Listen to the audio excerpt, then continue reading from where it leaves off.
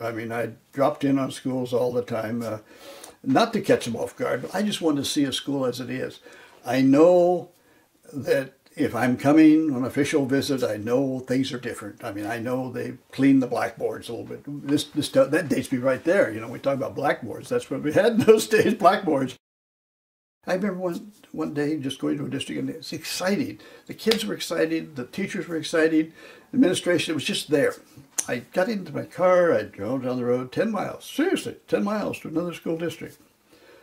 And the superintendent was telling me how bad everything was. And I felt that in the school, and I felt it all over. It wasn't good. And I'm thinking, well, wait, what's going on? What's the difference, you know, about it? And so I probably changed through my 15 years as state superintendent from a very, very, very local control person who, by the way, was criticized a lot for lack of leadership, because I'd say, no, stay out, let them run their own show, to one who probably didn't want to control. But I sort of got to the point where I said, wait a minute, local control is not licensed to do nothing.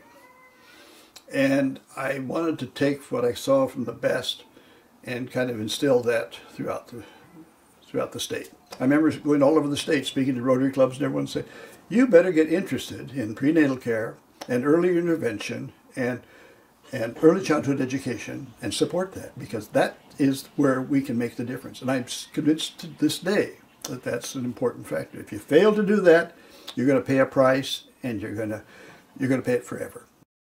The real union movement came about during the same time, during my first part of my superintendency, because the collective bargaining law came into place in '73, and then I came into office in '75, and that's when I wanted to learn a little bit about collective bargaining, and I went back to the University of Portland and got an MBA and to learn about labor management, and which gave me a healthy respect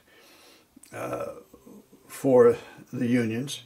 Now, keep in mind, you know, I was management, you know, so at times you're at odds. It's by nature that exists, but I still respect the teacher, and I think we sort of brought the union movement on ourselves too. I mean, I think there were some things that were really bad, and the union stepped in and made it better.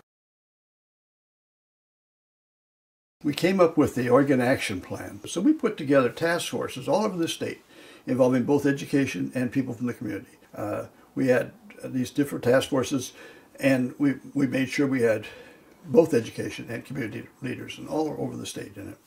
We involved a couple of thousand people just in that, speaking around the state on those things, and came up with some things we needed to be doing, and you know, improving the writing skills, the reading skills, and emphasizing those. A longer day. It was grassroots from local school districts all around coming up to the state, and then putting some plans in place. A bit of a conservative, and a lot of these issues were my comfort zone. And I remember, in fact, my daughter was going to Willamette, and I had to do a TV taping show one evening, and she came over with me, and then we were going to go to dinner right over at the Capitol building, and then we were going to go to dinner. And I'm sitting there talking about, you know, I'm talking about condoms, and I'm talking about all sorts of things on television. And we walked away, and she said, "Dad, you and I have never had this conversation before." I said, "Yes, and we just had our last one too." You know, but you know, here I am on television talking about. Well, I was concerned about. I wanted an age education program, K through 12, K through 12, and the reason I did. At K, in first grade, third grade, they're on the playground. They're going to find what they might think is a balloon, or they might find a needle, all those possible, you know, and I wanted them to be very aware of what you might find there. But I think we did, we tackled it, and we said, hey, this is, we're going to be right up front with everything and deal with it. I have the Rajneesh situation going on. Everybody complaining about the teachers wearing religious garb. They were all wearing red, and then they wore the medulla with the Bhagwan's picture on it. The teachers were. Well, so I had ruled the Rajneesh could not wear the medulla around their neck. people said, well, but they're still wearing the red. And I said, yeah, I have teachers all over the state wearing red today, so I can't say a teacher cannot wear red clothes. So people were upset about that. In the meantime, I end up with this question of the Eugene teacher, the Sikh, wearing the long gown and the turban. And I thought, oh my gosh, how do I deal with this? And the law is very clear. The superintendent shall, the board will dismiss, suspend the teacher, and the superintendent shall revoke the certificate. So Arno Denicky had been the Chief Justice of the Oregon Supreme Court, and he's retired. And so I thought, this is a tough one. And so I decided to hold a hearing, and I asked Arno to be my hearings officer. He came back with what I knew, probably would come back with, said, you have no choice. The law says you shall revoke the teacher's certificate. So I revoked the certificate, but I wanted it to be challenged in the Supreme Court too, because I didn't think it was fair. I loved the Senate, I really did. I was probably, as time went on, I was probably one of the most moderate members of the Senate. And I worked with two fantastic presidents of the Senate, Brady Adams and then Gene Derfler, both of them. And I just have great respect for them. You have to be a team player, and that's an important thing in the legislature.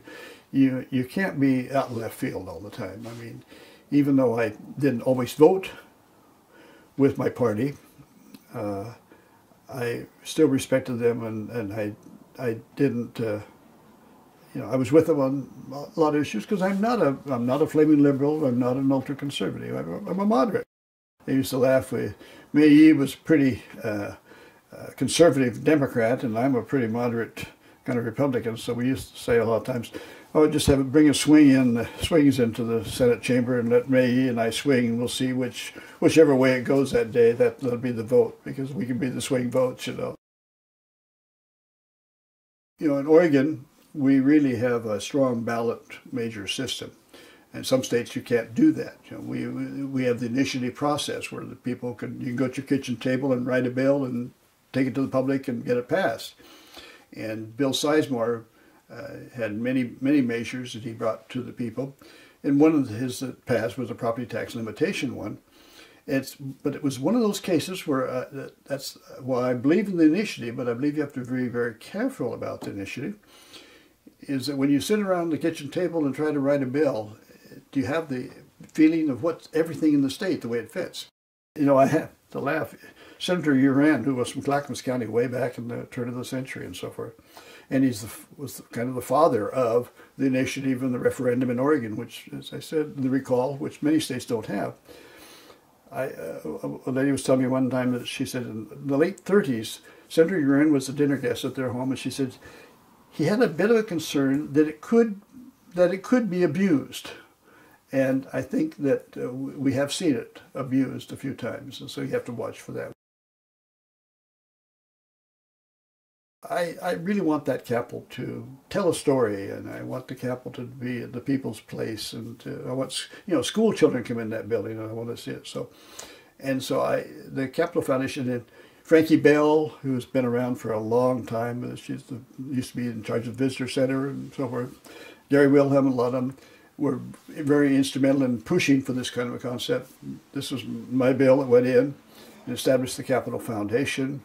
And, we started on a very meager basis, just getting a few things done, some benches and the beautiful marble benches, though, in the rotunda. And it's really been enhanced. So I want the people of Oregon to be involved, really involved with that Capitol. I love the legislative process.